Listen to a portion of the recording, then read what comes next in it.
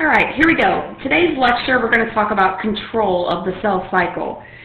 So first of all, the timing and the rate of cell division in different parts of plant and animal cells is crucial to normal growth and development and maintenance.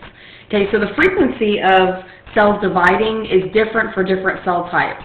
So I'm sure that you guys know, for instance, that skin cells divide constantly. Why? Because of constant wear and tear. They're constantly needing to be replaced and repaired, and they're sloughed off constantly. Some cells, like liver cells, for example, are only going to be replaced whenever they're damaged. So they're not going to, divide as often as, let's say, a skin cell. And then there are other cells in the body, like nerve cells and cardiac muscle cells, or even mature muscle cells, that rarely, if ever, divide, although there are some research that's showing that some people do have the ability to replace those, but for the most part, they rarely, if ever, divide. So the question kind of arises as, what makes some cells divide more often than others? So it's known that the mechanisms for regulating this are at the molecular level, and that there's definitely things in the cytoplasm that regulate the dividing of the cell. So there are certain controls, and as you can see here, some of them are internal, and then on the next slide there are some that are external in nature. So I'm going to go ahead and put this in full slide view, if I can, right here. Okay, never mind, cancel that, whatever. Okay, anyway, so we're going to get this in full view here so we can write on this. I kind of have a lot of notes for you to take on this one slide, so I don't know if you have an extra sheet of paper or if you want to just write on the bottom of this, but I'm going to be drawing like a lot of stuff on this one slide because there's a lot of important information in here. And if at any point I go too fast for you, I do encourage you to read this part in your book because there's a lot of good stuff. I'm not even going to go over the experiment, but there were a couple of experiments that were conducted in the 1970s that are really interesting with this and kind of leading up to the control of the cell cycle. So of course the question is, what? Okay, what controls? That's the ultimate question, is what controls the cell cycle. One hypothesis was that, that one event leads to the next, that when the cell goes through G1, that leads to then the cell wanting to go through S, and that leads to it wanting to go through G2. But it wasn't long before scientists discovered that that was definitely not what caused cells to switch to different parts of the cell cycle. In fact, in the 1970s, there was a really cool experiment done where they took cells and introduced them with each other, like fused them together. So they had one, let's say, that was in the S phase, and they fused it with one that was in G1. And what they quickly discovered was that this one that was in S phase had a huge impact on this one in G1 and put it in the S phase. So it had like a huge impact. So they were studying, what's present inside the cell in the cytoplasm that would make this one influence it and put it into the S phase. And they did the same thing with one that was in M, and they fused it with one that was in G1, and they noticed that quickly the one that was in M influenced this one that was in G1 to go straight into M and skip S altogether. And so there's definitely influential things, chemicals that lead cells to go and divide and lead to them. So there's something that I want you to write down here, and there's a distinct what we call cell cycle control system. Okay, there's definitely a cell cycle control system. It's a cyclically operating set of molecules in the cell that both triggers and coordinates key events in the cell cycle. The book kind of attributes this, which I thought was funny because I don't even know if you guys wash your own clothes, but they contributed it and kind of related it to the dial on your washing machine. Okay, so if you guys wash your own clothes, you know that on the washing machine, you're going to push the button down and you're going to choose a certain setting on there, and then you pull the knob out. And you know that the washing machine is responding to internal and external cues. Like, for instance, the washer's not going to start agitating your clothes until the tub is filled up with water to the maximum amount that it needs. So there's certain cues along the way that would regulate the washing machine to do its things, just like in this picture. They kind of use the same dial because there's a cell cycle control system that responds, or that controls the phases that the cell cycle is going to be in. So I thought that was kind of cool. So there's built-in signals that both stop and go. They do stop and go points within the cell cycle to kind of make it do what it's going to do. So that's what these little molecules are.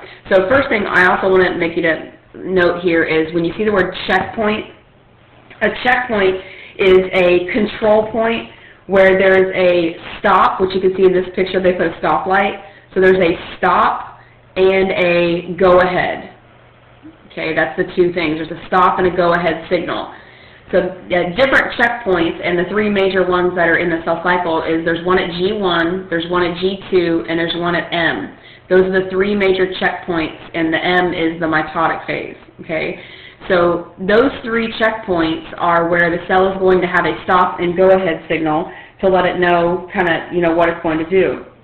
And the interesting thing is the stop signals are the built-in mechanisms, and the cell doesn't go past it unless it reaches a go point, a go-ahead point. So the stop is kind of like the first signal that's present, and it will only go past that if it has enough of certain chemicals to give it the go-ahead signal to do that. Okay, so that's kind of in animal cells. That's usually what we have are those stop signals. Now, like I said, the three checkpoints are G1, G2, and M. And then the cell, when it first gets to the G1, I would put right here, this is the most important checkpoint. G1 is the most important, and if the cell passes that, it has a nickname, by the way, called the restriction point. If the cell passes that restriction point, it knows it's pretty much going to go ahead, and in most cases, it goes and goes past that and goes into S, goes into G2, goes into M, completes the mitotic phase, and splits into two cells. So that's why this first checkpoint is the most important, and they call it the restriction point. So basically, okay, you've got G1, and a cell is in this part of the cell cycle, and it's going around. Okay, if it has enough of the internal cues that lets it go past that checkpoint, it will continue and go through S, which means it's going to double the DNA. It'll then go through G2, which means it's going to double the organelles and double the centrioles, and then it's ready to move into the mitotic phase. Okay, if it doesn't receive the go-ahead signal, if it says, no, you got a red light here, and we're not going to go past that, the cell goes into an alternative little subphase called G sub 0. Okay, so it's going to go to G sub 0. This means that it's not dividing. It's entering like a resting period. Okay, it's called a resting state. But know that some cells that enter into G sub 0 can actually re-enter the cycle back on the other side of G1 and go into S if need be. Perfect example is most of your liver cells are actually in G sub 0. They're in resting state. The only reason your liver cell would come out of G sub 0 and then go into the rest of the cell cycle is if it were damaged and the need arose that it needed to start dividing again. Okay, so a skin cell, for example, is not going to be in G sub 0 very long. I'm not saying it can't be, but if it is, it's not going to be there very long until it's called out of that to go back into the cell cycle. Okay, a cardiac muscle cell, or a nerve cell, okay, theoretically, by all sense and purposes, those technically do not divide. This is according to research purposes. So those type of cells would remain in G sub 0 and would probably never enter back past that checkpoint to go into the cell cycle. Okay, so that's why that's the most important checkpoint, is that restriction point. The one that's in G2, okay, that's basically a checkpoint seeing if the cell has everything that it needs to before it enters into the M phase, because once it gets into the M phase, that's mitotic, it's going to go through prophase, prometa, meta, ana, tele, and cytokinesis. So it's got to make sure everything is appropriately there, like it's got enough organelles, it's got enough cytoplasm to support the cells, so that's another checkpoint. Okay, the M checkpoint, actually the most important place in that is metaphase. Okay, and during metaphase, the cell does what I call a head count, where when you've got the sister chromatids all lined up in the middle of the cell is really making sure that all of the DNA is attached and ready to go, because once it goes past meta and it goes into anaphase, that's when they pull apart. And so we've got to make sure that the spindle fibers and the mitotic fibers are all ready to go through the anaphase part, because once they do that, they're going to pull apart. So that's why that's the third checkpoint, is right there at metaphase. Okay, so now we're going to get into some specifics, talking about some internal signaling down here at the bottom, where we're going to talk about the cyclin-dependent kinases, or CDK. So I'm going to erase what I have here because I need more room to actually write what I'm about to write. But you might want to, I don't know, use a piece of paper or use the bottom of your notes. It doesn't matter. But I'm going to get rid of this. Okay, and I'm going to go back to this. And let me see if I can get this to go up like this. All right, cool. I'm so tech savvy. It's awesome. All right, so anyway, so regulating the cell cycle, okay, there's two major, I don't know, I guess you would call them chemicals. There's two major chemicals that regulate the cell cycle. So I'm going to use this space up here because I need more space to write, so kind of ignore this for right now. Because there's two things that are going to help regulate the cell cycle. One are called kinases, okay, these kinases. These drive the cell cycle, and they're actually, you can see down here, they're in fairly constant concentration during the cell cycle. So in other words, there are actually a lot of them that are present. However, they're not all active at the same time. So we've got a fair amount of these kinases that are there during the cell cycle. But to be active, they must have something called cyclins present. Okay? Now, a cyclin is a protein as well. These are both proteins. And actually that's an enzyme, you can tell by ASE. But it's a protein, a cyclin, and it got its name because it's cyclically fluctuating the concentration in the cell. But these cyclins work with these kinases. Okay, so the name that we give these there are some called cyclin-dependent kinases, because these are kinases that are dependent on the concentration of cyclin that's present in the cell cycle. So we nickname these, because who wants to sit there and say cyclin-dependent kinases? So it's much easier to say CDKs. So we call these enzymes that regulate the cell cycle, we call them CDKs. Okay, so their job is to regulate the moving from one phase to the next. Okay, so they're activated, these kinases are activated whenever they are bound to a cyclin molecule. If they're not bound to a cyclin, they're in inactive form. They're still there, but they're not doing anything. Okay, so that's why it says the kinase concentration is fairly constant, because they might be there, but they might not be attached to a cyclin. Only are they activated when they are attached to a cyclin. Okay, now the concentration does vary of these depending on where you're at in the cycle. So I'm just going to do a little hypothetical scenario here to kind of let you know how these work. Okay, and I'm going to use shapes to show you this. Okay, so I'm going to use a little triangle to illustrate a CDK. Okay, CDK is the kinase. So I'm using a little triangle here. Okay, I'm trying to come up with a cool shape. Then I'm going to use a different shape, let's say a flat little curvy thing to represent cyclin. Okay, so that's cyclin and that's kinase. Alright, so those are the two things. So basically, what's going to happen is, right in S phase, okay, the synthesis of cyclin begins. So your cell will actually make cyclins in late S phase because the cell knows that it just doubled the DNA. If we're doubling the DNA, that's kind of a little response, gives it an internal cue for your cell to start synthesizing some of these cyclins. Okay, so it continues. It goes in S, and in G2, the cell will start synthesizing some of these cyclins. Okay, because cyclin is protected and it can't degrade, it's going to accumulate. So you can imagine you've got a bunch of these cyclins, and I'm not a very good artist, but just go with me here. So a bunch of those accumulate. Okay, now it combines with the CDKs that are there. Okay, so there's the kinases. So each one of these binds. So each one of them will have a triangular top that adds to it. Now when that binds, this thing right here now becomes a functional unit. And they gave it a name, it's kind of weird, but it's called an MPF. Okay, it's called an MPF. So this is now a functional unit.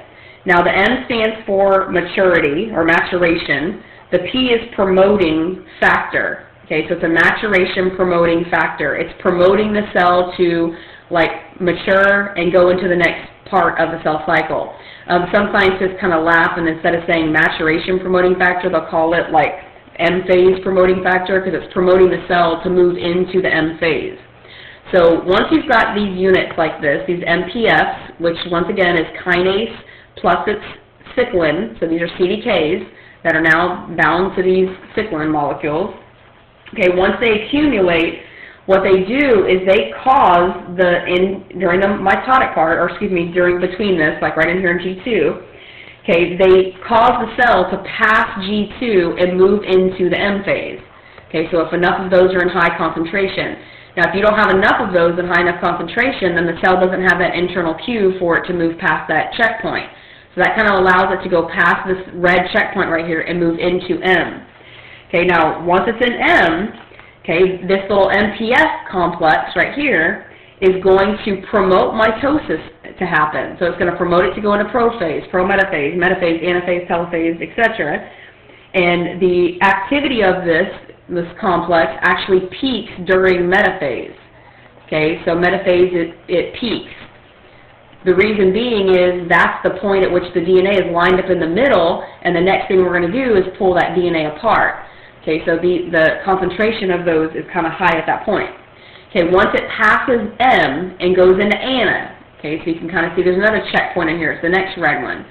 Okay, then at that point, your little complex, your little triangle and this little thing, the little triangle starts to break down. Okay, so actually it's the cyclin, sorry, my bad. It's the bottom part. The cyclin starts to break down. Okay, once the cyclin breaks down, the bottom part, it degrades. Now you have your kinase that's by itself, and it can continue to be recycled and can be used again later on, but the cyclin is broken down, meaning that there's no more signal going on, so it kind of ends the M phase and promotes the cell to go into G1. So it's the presence of these CDKs, when they're attached to cyclins, that initiate the cell to move from one phase to the next. Okay, so those are internal signals that help that happen. Okay, so if you're confused on that, read it in the book. The book does a really good explanation of it. I try to just touch the surface. All right, so next part. There are external signals that also will signal the cell cycle, some controls that do this. And what they've discovered is that there are certain growth factors that can be released by certain cells that can stimulate other cells to also divide. What they notice is that, like in cases of PDGF, which you see right here, PDGF is a special type of platelet type of growth factor. It's called platelet-derived growth factor. And in some people, this is when it's present, for example, you make more platelets, and that's in response to this growth factor that's present at that time. Erythropoietin is another one that causes the production of red blood cells. And so these are external signals on the outside that one cell can have, and the presence of that can touch like the receptor sites on the next cell and signal that to then start dividing if need be. All right, un momento. Okay, so if you look at this diagram, it's kind of cool. It's showing you that, let me see if I can move it up a little bit. This is kind of a blown up version, but you can see that these are little receptors right here, and it's on the cell, so it's like big green cell right here. It's a target cell. So here's your producer cell, and I have no idea why that's doubled right there, but anyway. Here's your producer cell, and you can see it's producing these little growth factors, the little red things. So they go across, and they stimulate this cell, the target cell, to then divide whenever those molecules are present. Well, one of the cool things that they've used this for is the manufacturing of platelets. They did this study where they took, and it's kind of gross, but they took like a sample of human tissue, and then they chopped it up with a scalpel into a bazillion pieces, and then they used some enzymes to digest everything in there so that all it had were these things called fibroblasts. And fibroblasts were supposed to be able to regenerate like more platelets. But then they took them and put them in 2 petri dishes. One petri dish was not treated with this PDGF, this growth factor. The other petri dish was treated with that growth factor, and of course the one that was treated with it produced massive amounts of these little bitty platelets, which had these fibroblasts in it. So it's a way to kind of generate platelets, and they also were able to discover that definitely these external signals, one cell can have an impact on another cell by releasing certain signals that can tell it to do it. So it's kind of like cell signaling. So that's kind of cool. Okay, moving on now to these other external signals.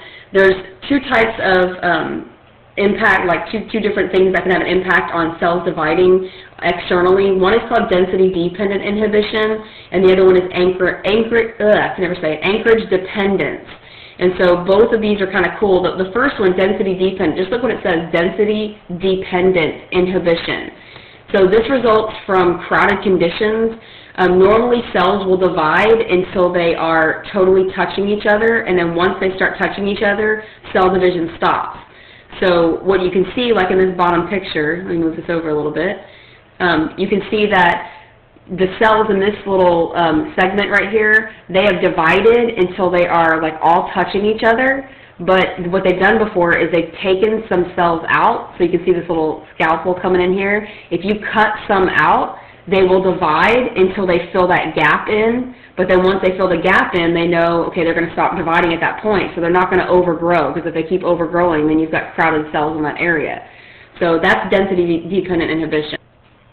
So what controls that, though, is the same thing. There are different types of signals that are sent from one cell to the next.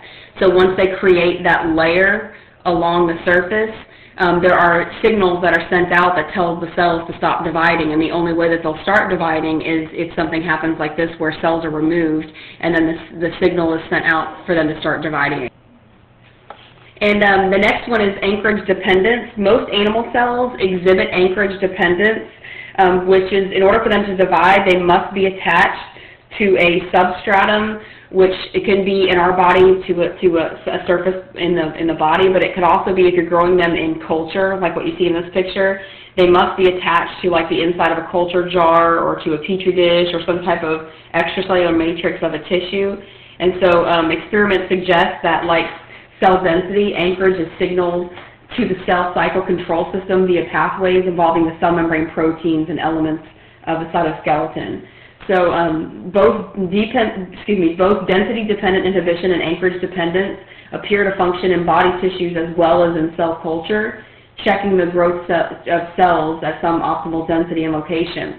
What's interesting, though, and we'll talk about this in just a second, is that cancer cells exhibit neither density-dependent inhibition nor anchorage dependence, which is why cancer cells are so, scary in what they do and have uncontrollable just cell division, because they don't respond to these normal external signaling molecules. Cancer cells don't care that they're supposed to just be one layer of cells. They just keep dividing and dividing and dividing and can have massive uncontrolled growth, and they also do not have to have something to attach to. They can actually just keep dividing on their own. So we're going to talk about that in just a second. Okay, let's talk about cancer for a second. I know that a lot of you have probably been affected by this or had a family member affected by cancer, so let's talk about this. Cancer cells, the reason that they are so dangerous and scary is because they do not respond to the normal cell controls. They don't respond to the checkpoints. They basically just divide excessively, without responding to any checkpoints, and if unchecked, they can actually kill the organism. I'm sure you guys know people who have been affected by cancer. In culture, they do not stop dividing when growth factors are depleted, which is unlike normal cells. A logical hypothesis is that cancer cells do not need growth factors in their culture medium in order to grow and divide. They may make a required growth factor themselves, or they may have an abnormality in the signaling pathway that conveys the growth factor signal to the cell cycle control system. So basically you're looking at cells that something goes wrong in the cell, somehow the DNA is mutated.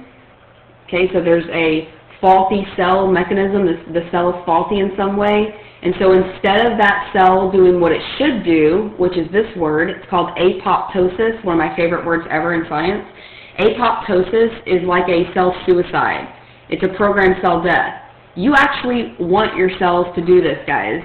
So if your DNA in a cell, so here's a cell, and the DNA is inside the nucleus, if it were mutated somehow, you would want the cell to avoid dividing. You'd want it to go through a programmed cell death and use its lysosomes and release hydrolytic enzymes and basically chew up that cell and get rid of it. You'd want it to do that. A cancer cell does not do that. A cancer cell, for whatever reason, ignores all the checkpoints along the way, does not go through apoptosis or programmed cell death, instead goes through uncontrollable cell growth and cell division, and not only is it controlling excessively, it's depriving normal cells in the environment of their nutrients because they're so massively dividing that they're needing all the nutrients themselves. So you can see in this picture below, this is a colon cancer. And you can see that there's 3 different stages. I'm sure you guys have heard of staging before. So the staging not only has to do with how big the tumor is, and a tumor is a collection of cancer cells. And of course the tumor can be localized, like in this picture. This is the mass right here. That's the tumor mass. And you can see that it's slightly in the lining of the large intestine right here. It's kind of a bulging out. It's kind of like a polyp. In the next picture, you can see it's bigger. Okay, so we move on to stage 2 because it's a little bit bigger and you can see the blood kind of seeping out. This picture right here, when you get to stage 3, the blood is coming out, meaning that some of these cells have the ability to do what we call metastasize. And metastasize means that pieces of these cells can break off, get into the bloodstream, travel around the body, and then go to a different location and anchor at a different location and then start dividing. So you might have somebody that you know, for instance, that starts off with breast cancer, and they have a tumor, but then pieces of the cell break off and get into the bloodstream, and it metastasizes and maybe goes to the lung, or goes to the colon, or goes to a different location because of metastasis, which is the spreading of those cells. They can get, tumor cells, cancer cells like this, can break off and get into lymph nodes. When you're dealing with lymph nodes, their job is to fight infections. So if you've got cancer cells that are in the lymph nodes, you're usually dealing with stage 3 or even stage 4 cancer, which in most cases you're dealing with chemotherapy and radiation in an effort to treat that. All right, so here's the next picture. You kind of see there's your definition for tumor. Tumor is a mass of abnormal cells. Okay, you may have heard the words benign and malignant, and there's the metastasizing word I just went over. But if it's a benign tumor, that's best case scenario. That means the mass remains at its original site. You can usually go in and operate and take a benign tumor out and get the margins, which are the borders around that tumor, and you're usually good to go. A lot of benign tumors, you don't need any kind of radiation or any kind of chemotherapy. You just remove those. Okay, if it's a malignant tumor, that means the tumor spreads to other parts of the body. You're usually dealing with radiation or chemotherapy in an effort to get rid of more cancer cells. Radiation, with that, you can treat one localized area. Like if somebody has cancer of the throat, you can do radiation of the throat cells where it's just targeting that area to try to kill those cells. Whereas if you do chemo, chemo is a toxic chemical that gets into the body and kills good cells as well as bad cells, which is why a lot of people get sick from chemotherapy.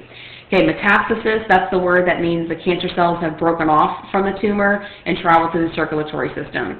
So you can see in the picture here, this is a picture of breast cancer, and there's your tumor, okay, in the first picture. So it grows from a single cancer cell that has mutated DNA, so you have a small tumor. Okay, it's caught early enough, which early detection is the life-saving point for cancer. If caught early enough, if a woman feels this lump, or actually a man, because men can get breast cancer as well, then you can get that treated and have that removed. If it's not detected, you can see the second picture that it invades neighboring cells and starts to starve the other cells of their nutrients. Okay, if it is large, like in the third picture, and it's metastasizing, those break off, and in the surrounding circulatory vessels and lymph vessels, those cells get into that fluid and travel to other parts of the body where it can go into other locations. I did not know why I did that. Okay? All right, so that actually concludes our unit on controlling the cell cycle. I will do another lecture on meiosis. I'll start on this next slide next, but this is good for this one just to finish with control checkpoints. Okay? Make sure you do your reading, and that is all. Have a good one.